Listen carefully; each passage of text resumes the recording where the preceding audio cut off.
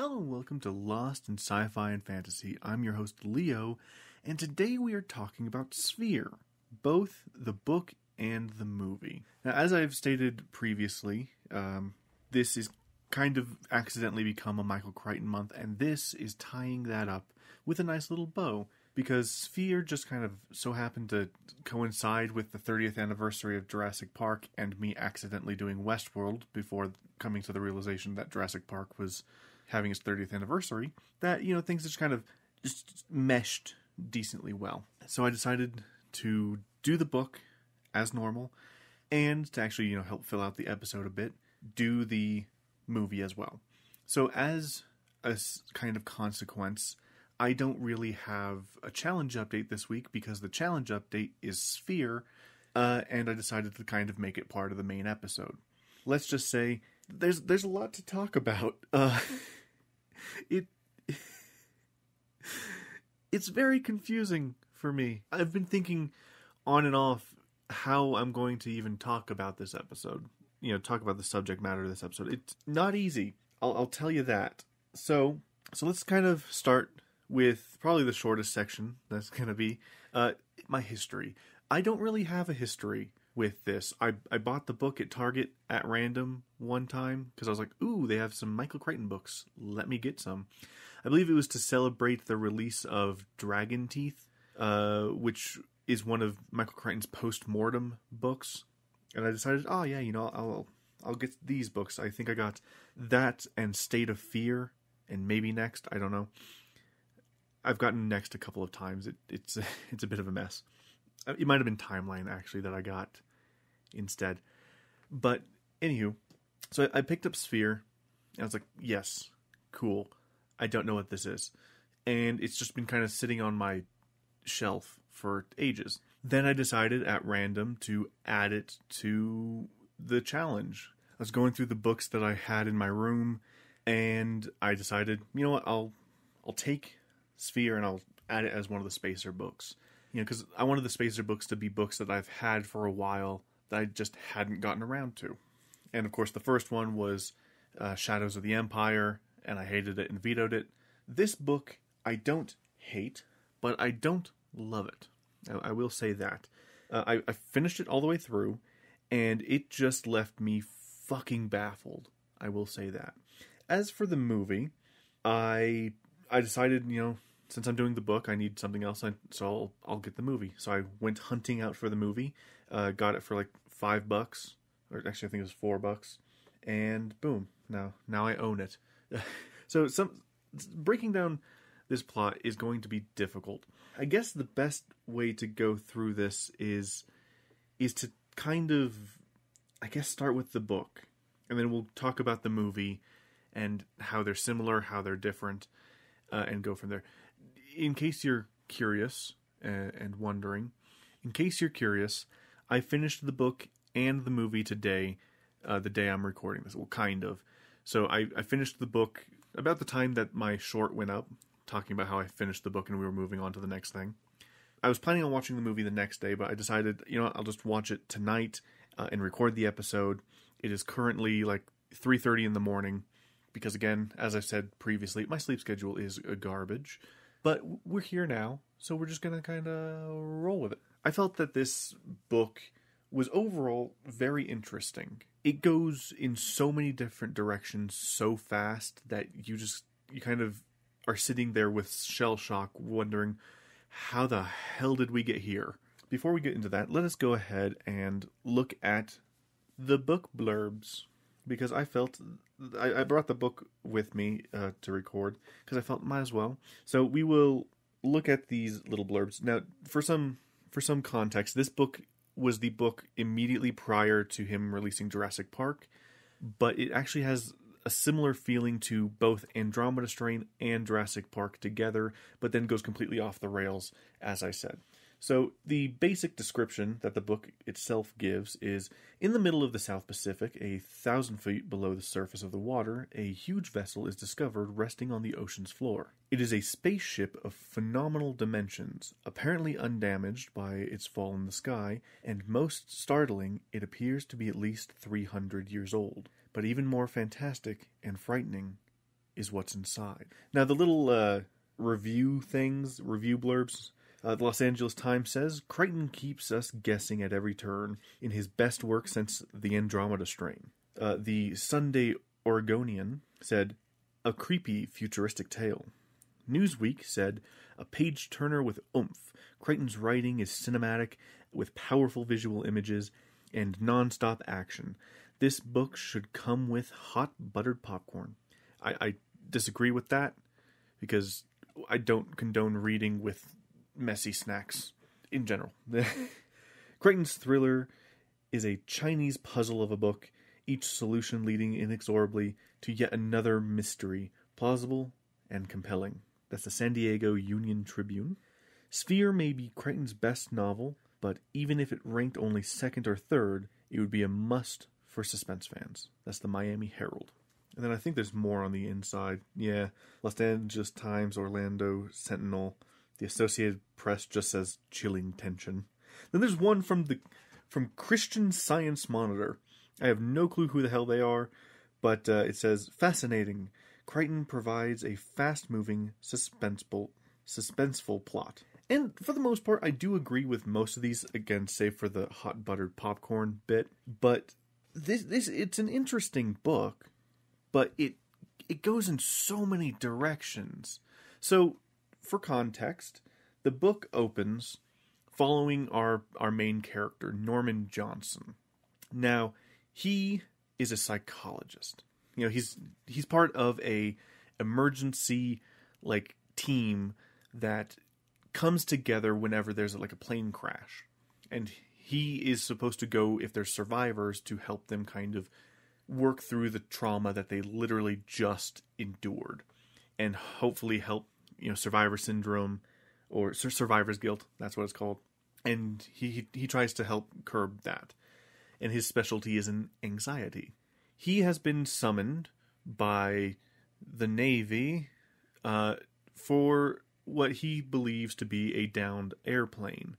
He arrives and is told promptly it was a spaceship. And he's like, oh yeah, that makes sense. So that's why all this secrecy for coming out here. Okay, I get it. And then the Captain Barnes, I believe his name's Captain Harold Barnes, says it's 300 years old, at least. And that kind of takes a moment for Norman to register. But then Captain Barnes kind of slides in with here's this paper that you wrote. Do you remember it?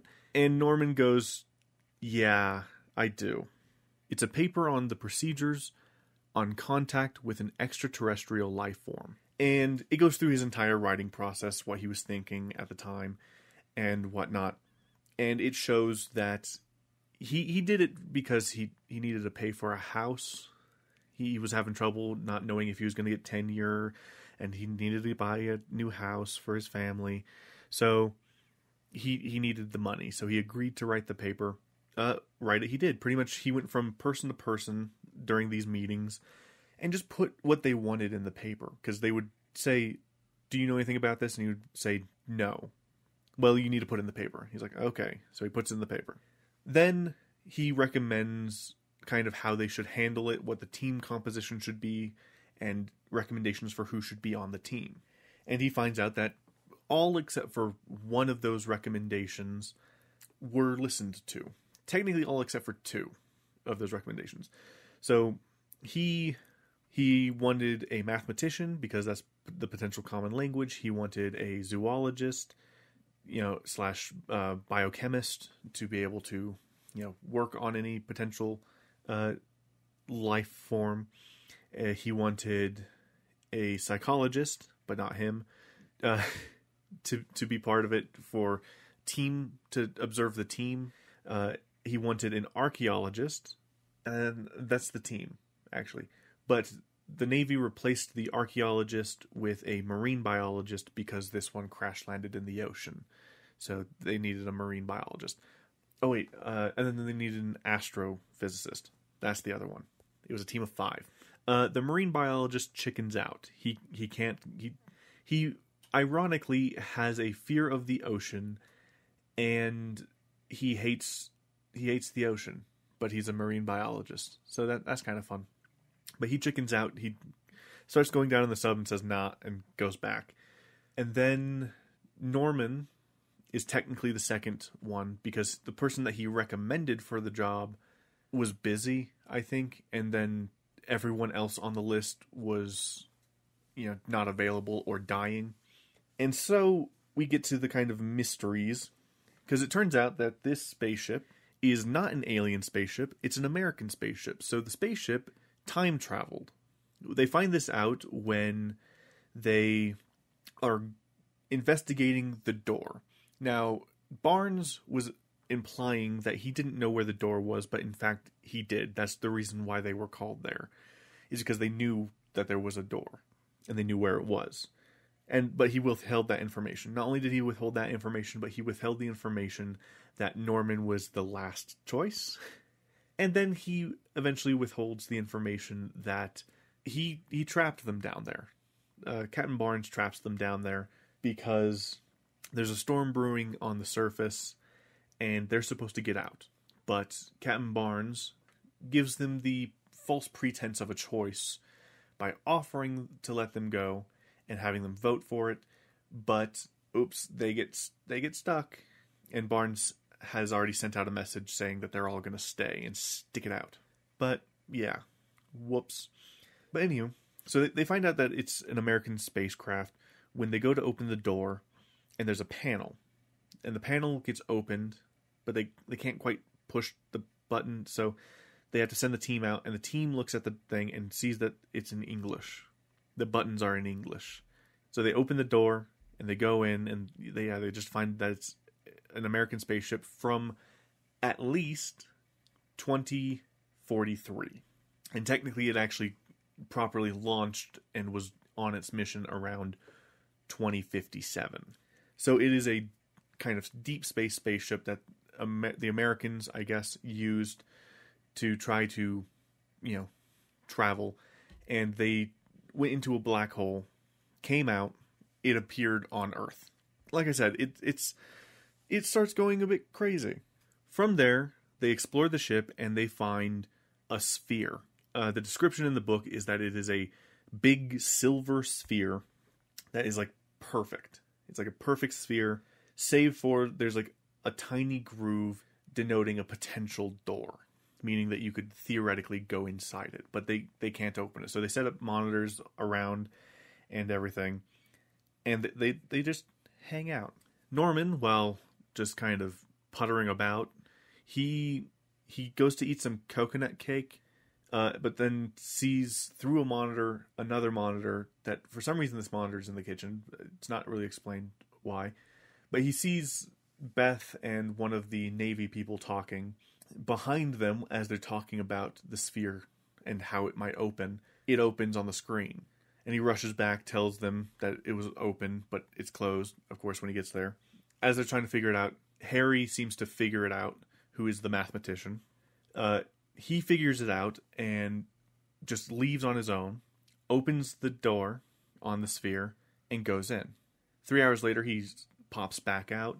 They bring him back, and he's like knocked out. His attitude's changed, and things are starting to go weird. Things that weren't there before, at least that they believed, suddenly are. Things start happening randomly. For example, the seafloor that they were exploring, because it's 1,000 feet down, didn't really have any life. So they found that a bit odd, but they're like, oh, it's 1,000 feet down. Then suddenly, sea fans started appearing, and then squid, and shrimp, and then jellyfish. Now, the shrimp and squid, Beth, the zoologist, starts to examine. She's noticing that things aren't quite right with these. But Norman kind of just chucks it down to like she's tired. In fact, that's kind of a reoccurring theme throughout this book, is the mention of people being tired. And, things might just be a trick of the mind, as it were. That maybe they just didn't notice it before because they're tired. That kind of thing. And it seems, according to Beth at least, that with the dissections, that was the case. She was just too tired. The shrimp were fine. and the squid were just anomalous, meaning that they were just a bit weird. But her whole thing was that these are technically new species of shrimp and squid that shouldn't exist. Then the jellyfish. So they're all sitting around talking during dinner. One of the Navy people, the archivist, sees these jellyfish and wants to like capture, record them for posterity. So she goes out and starts recording them, but then the jellyfish start like clumping around her and they kill her. And there's a point that's made that they can't keep bodies on the ship or in the habitat because there's no room, and it would potentially foul up their air because they don't have anywhere to store it. So they just float the body up. It just goes up. Then after that, weird things start happening, or more weird things, such as they start to communicate with the entity that they believe is the sphere. And they get a coded message that they have to decrypt or decode. It's this whole long process in the book, but it's eventually figured out and by Harry, and he decodes it. He like handwrites it down, and it translates to. Let me see if I can pull up the message. I have the book on my lap right here. Let's see. The message takes a while. It takes them a while to get there. So there's the binary version. Dinner. Okay. Here's them translating.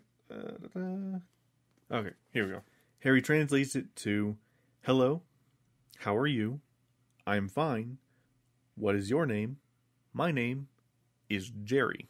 And there's this whole exchange that, well, that's a silly name for an alien and whatnot. But eventually they're able to get it to speak, like, write in English and whatnot. And they have conversations with it, though they don't really ever go anywhere. Yeah, then there's a squid attack, more people die. Oh, man, just a lot of weird stuff happens, man. Basically, a lot of the book kind of starts to break down into, you aren't 100% sure what's going on. There's like a lot of mental breaks happening, a lot of weird scenarios happening all the time. And you're just trying to figure out, is the person that we're following a reliable narrator? Because, he's being told that certain things happen, but he doesn't remember them. Eventually, and this is where spoilers come in, of course, it is found out after everyone save for 3 people are dead, it is found out that Harry, the mathematician who went into the sphere, is the one manifesting these things. He's the one that manifested the squid. He is also the one that's been communicating with them through the terminal. And Norman finds this out when he personally goes to translate the message, the first message that they received, just because he was trying to go through the transcripts and try to learn more about Jerry. He goes and personally translates the thing, and instead it says, "Hello, how are you? I'm fine. What's your name? My name's Harry."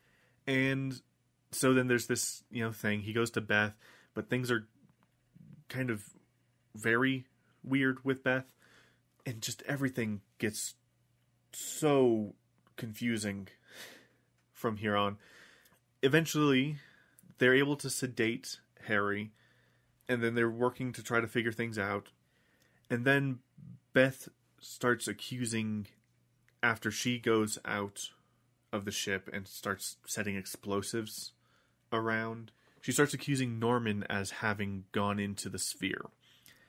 And her source, her evidence is the jellyfish. Because after the jellyfish attack, he relates to her a story about jellyfish that he personally experienced. He's like, this reminds me of when I was a kid, I was supposed to watch my brother, Tim, but I wanted to hang out with my friends at the beach, so I left him, and he got stung real bad by a jellyfish, and whenever I saw it, I felt guilty. I mean, he's dead now, but, I felt guilty at the time. And I will make a small aside here. you may have noticed that his brother's name is Tim. His son's name is also Tim, presumably named after his brother. At least you would think. But you might notice going through Michael Crichton's work that he tends to fall back on the name Tim a lot. Sometimes it's a little bit odd, actually, at times. But yeah, so that's her evidence that he is the one, at least one of the ones manifesting, because obviously Harry is confirmed to have been in the sphere, but Norman, we don't know.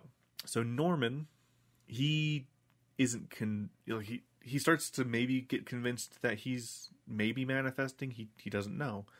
He doesn't remember having gone in the sphere. He doesn't remember anything.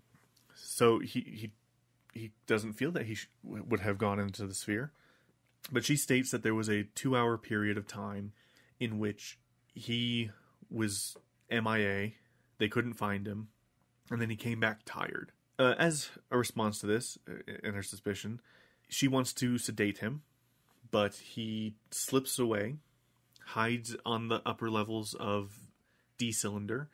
She locks him in and starts to remove the air from that chamber, suffocating him.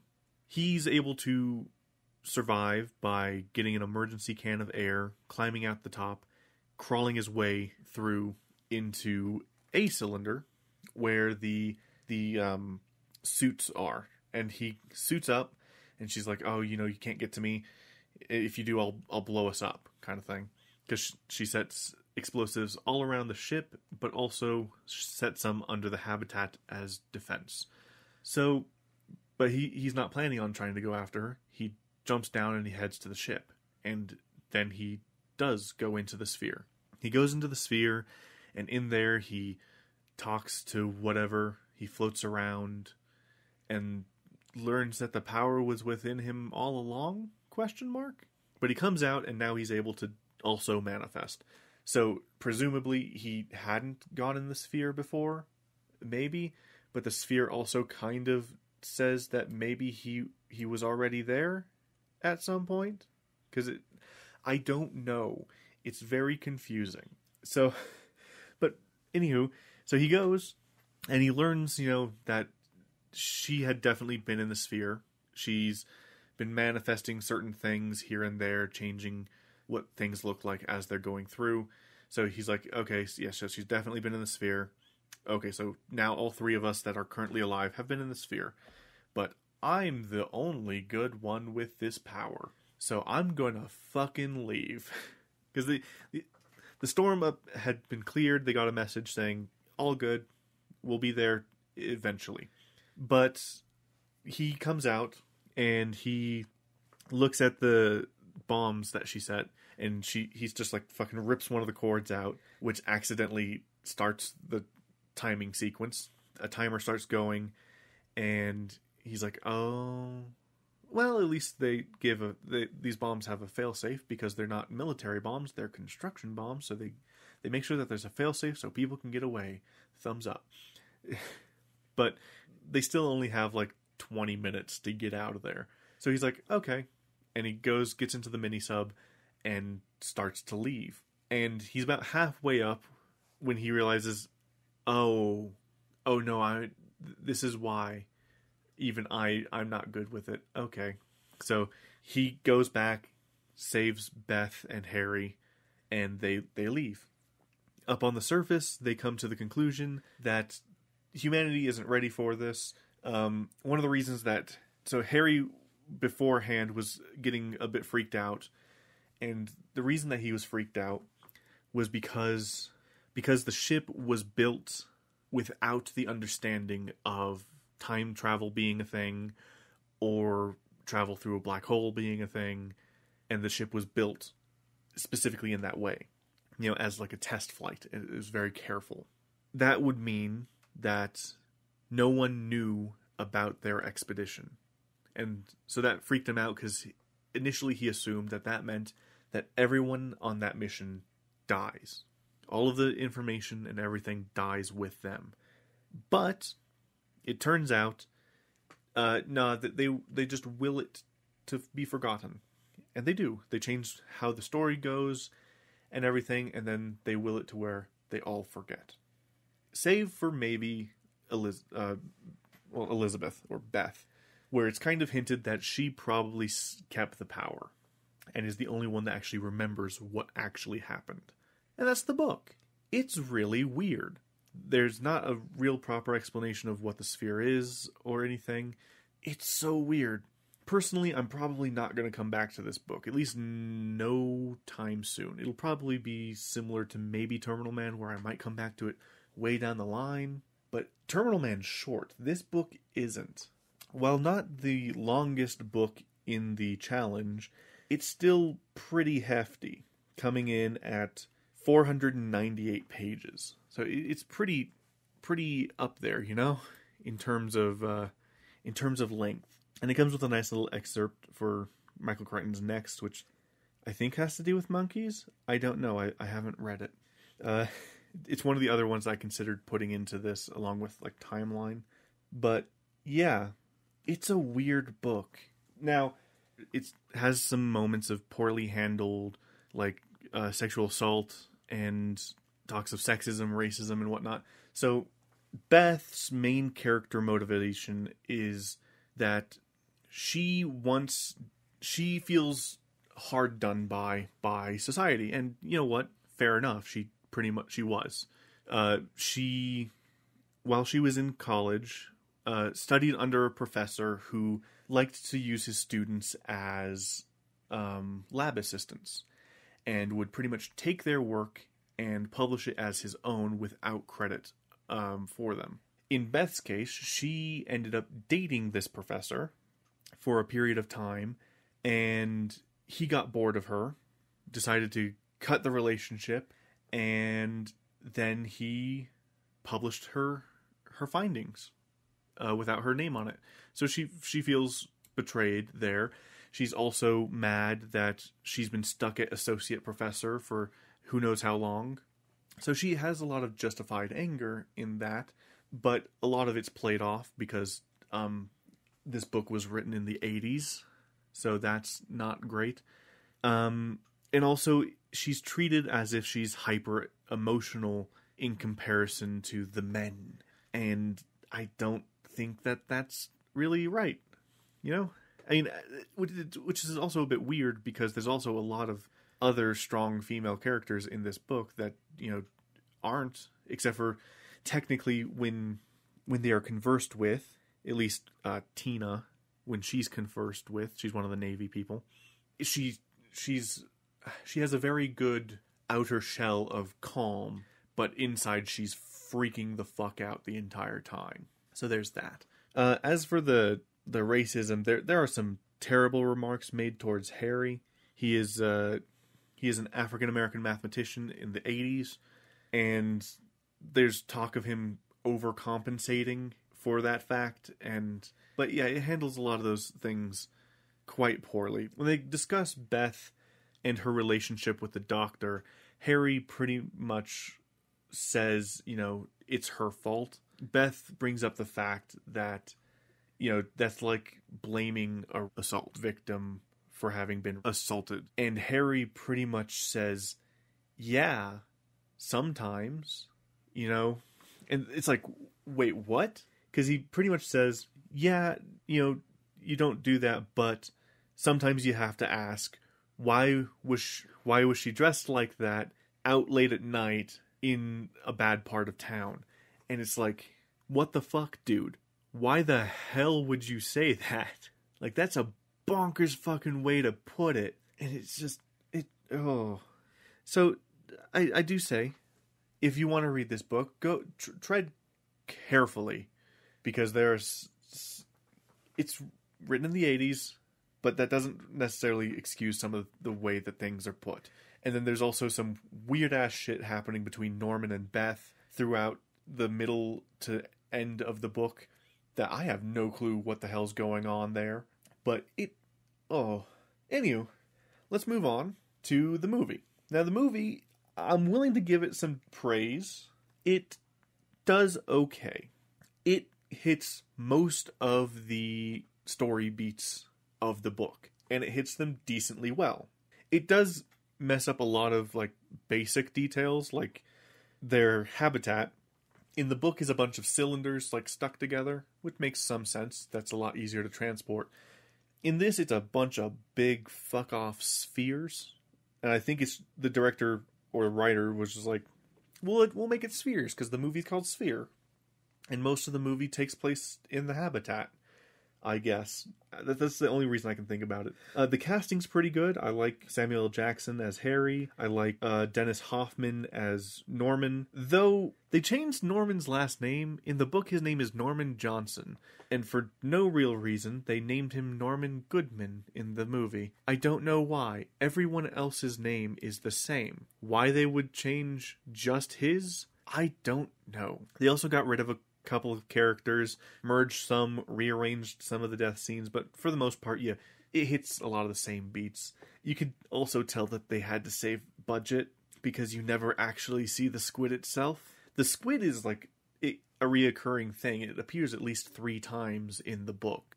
It doesn't appear visually ever in the movie. You see it blip on the screen, but you like in sonar. So you never actually see the squid itself. So they obviously had like budgetary issues. So they couldn't kill Ted, the astrophysicist, with the squid. That's how he dies in the book. In this, he gets pinned and then fucking fried. I will say, it kept the deaths pretty similar and also fucking disgusting. I will give it that. It does really well with that. Because yeah, in the book, there's a lot of gross descriptions of the deaths, though a couple of them they kind of hand wave away. Like Captain Barnes in the book, he just vanishes. Fletcher vanishes, but she leaves behind a blood streak and a boot. In the movie, Barnes gets cut in half by a door, and Fletcher's the one that gets killed by a jellyfish in the movie for some reason. Even though they had the same character that gets killed by the jellyfish in the movie, but they decided to have her have the cook's death from the book. Because they decided to only have 2 Navy people instead of the 8 that they're supposed to be. Well, there's supposed to be a total of about 8 to 9 people, give or take, on this mission. But they don't. They don't have that.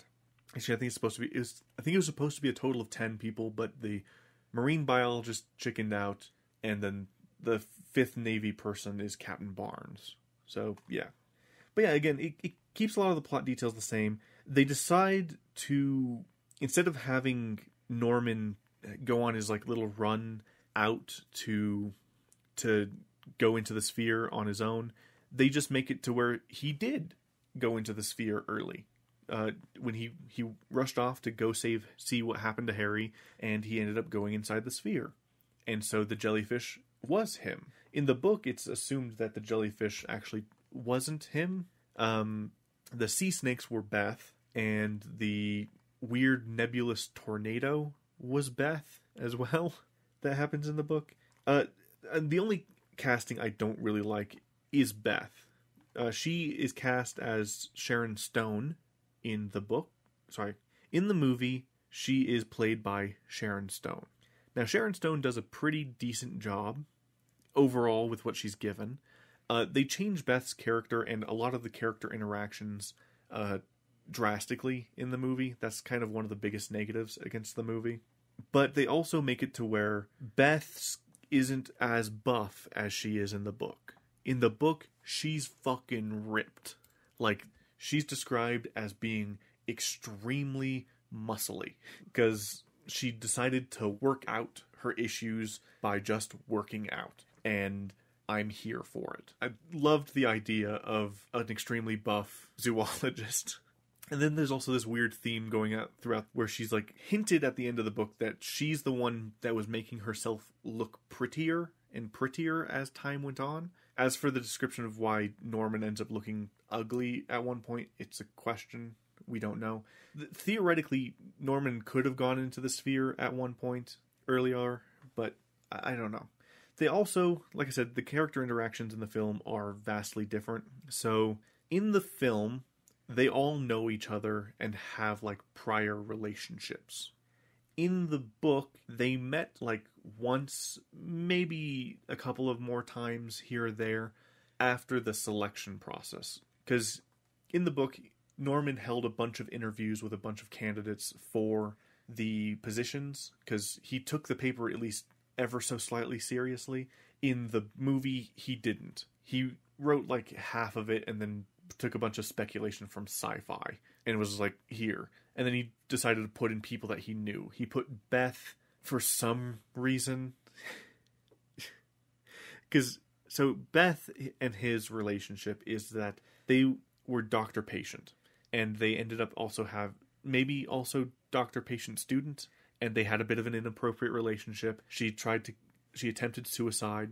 And she's presented as being mentally unstable throughout the whole movie for some reason. I don't know. And then Harry and Norman seem to be friends, and Harry and Ted, seem to be in like this weird rivalry of trying to get ahead of each other.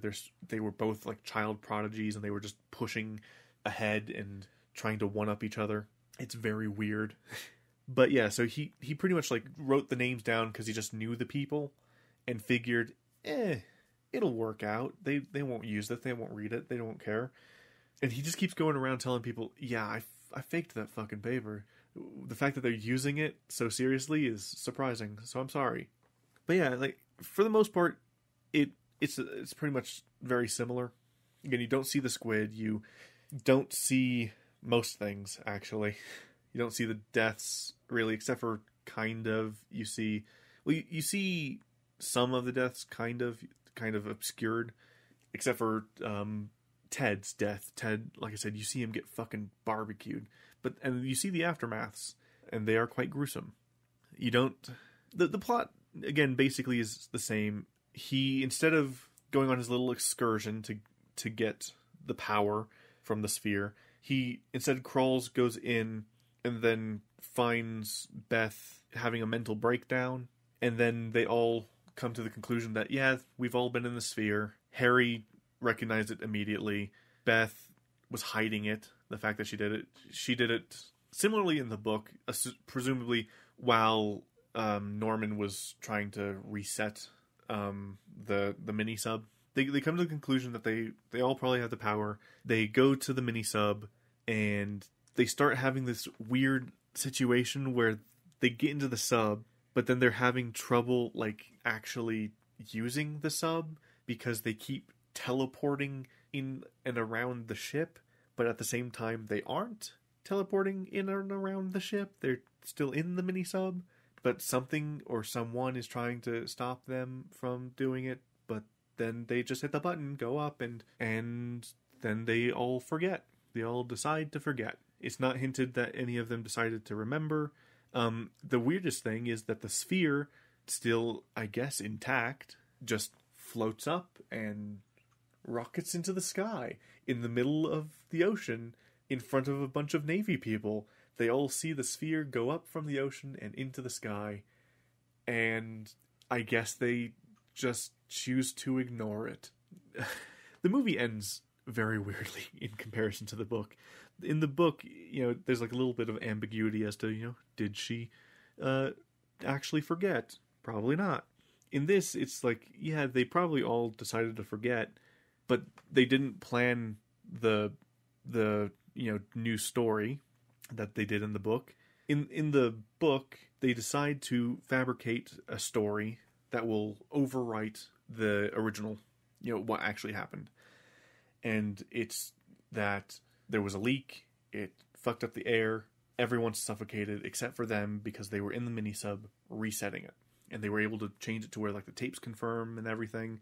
And you can also tell in the book that each of their like qualms about what they should or shouldn't include kind of sticks slightly.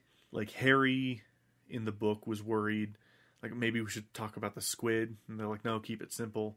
So when they come back, one of the military guys is like, are you guys ready to talk? Because like in one of your guys' reports, Harry said that there was a squid, but the tapes don't show that there being a squid. And then they're like, no squid. But yeah, it's so weird. I actually don't think I would recommend this movie because it's weird. It follows the book quite closely, but changes enough to make it awkward, and it has a relatively short run time. I mean, it's 2 hours and 15 minutes, but it rushes through the story. I mean, to be fair, the book jumps around constantly and makes you feel like your brain's melting at points, but at least it's an interesting read, I guess. It makes the movie feel like a jumbled mess, sadly. But yeah, that's it. I wouldn't recommend the movie. I would recommend the book as long as, like, you're prepped for the problematic bits. In other Sphere news, according to an article from a couple of years ago, so I'm not entirely sure if it's still happening, I believe it was back in 2020, HBO was intending to make Sphere into a TV series. There have not been any updated articles since, so I don't know whether or not they would. I don't think that they should. The idea is that they had such a success with Westworld, turning it into a successful franchise and TV series, that they might be able to do the same with this. In fact, the showrunners of Westworld were on board to produce the Sphere TV series. I don't think they should. This book, the book as it is very weird. It's technically quite slow in the first half as they're getting settled in and getting exposed to the environment and whatnot and exploring the ship. But then it hits a breaking point where it's just rushed to the end. And either that would be one singular episode, or it would have to be a bunch of multiple episodes where there's just a bunch of weird tension and people dying. And I don't know how well that would work. I don't know. And then I don't think you could do a sequel series, like a second season or anything. I just don't see it working very well unless you go with the same ending as the book, where it's kind of ambiguous whether or not Beth has the power still, and then you make it to where she does, and she's using it outside, and maybe the sphere comes back. I don't know. It's not for me to figure out, and it might not be for them to figure out, because, like I said, that article was written in 2020, and there has been no news about it since. It might have been quietly swept away in the HBO Discovery, Warner Discovery merger, like technically Westworld was, because Westworld was canceled after its 4th season when they had planned a 5th. They were approved for a 5th, and it was gonna be the last season, but then they were like, nah, you're done now. So at that time, it might have been swept under the rug. I'm not sure. But honestly, if there was a series, I would watch it just out of curiosity, see how it is. But overall, I don't think it would work terribly well. Anywho, though, with that, I will go ahead and say that this episode is done. Yeah. I will, real quick, though, mention, though there wasn't a challenge update this week, the challenge, of course, still goes on. We are beginning the Kane Chronicles, and part of the reason that I decided to record this so late at night and watch the movie and everything was so that I would have, 1, some time to do other things besides read, and 2, so that I could start the Kane Chronicles and with a fresh, clean slate. Because I didn't want to start the Kane Chronicles until I had this episode recorded, just so that I had all the bonkers shit still in my mind, fresh in my mind. I will admit, though, I have left out a lot of stuff. I skipped over a lot of stuff. There's still a bunch of stuff just about that if you guys are inclined to read, you will find out it's so weird. It's like a weird psychological thing. And yeah. But I wanted to have this kind of clean slate so I can go into Kane Chronicles fresh and not have to worry about needing to remember Sphere. So, there's that. Yeah, I'm going to go ahead and leave it there. I don't know what we're going to be talking about next week. I think I'll go ahead and do a from memory discussion on Shazam! Fury of the Gods, I think. And then for the challenge, we'll be talking about Kane Chronicles, the Red Pyramid, and maybe the first Trials of Apollo book. We'll see. We'll see how fast I'm able to read this stuff. Anywho, thank you guys so much for listening. If you guys enjoy this, feel free to, follow it if you're listening to it on one of your podcast catchers of choice, or like, comment, and subscribe if you're listening on YouTube. Feel free to share too. Let's get those metrics pumping, I guess. Anyway, thank you guys so much for joining me. I'll talk to you guys later. Goodbye.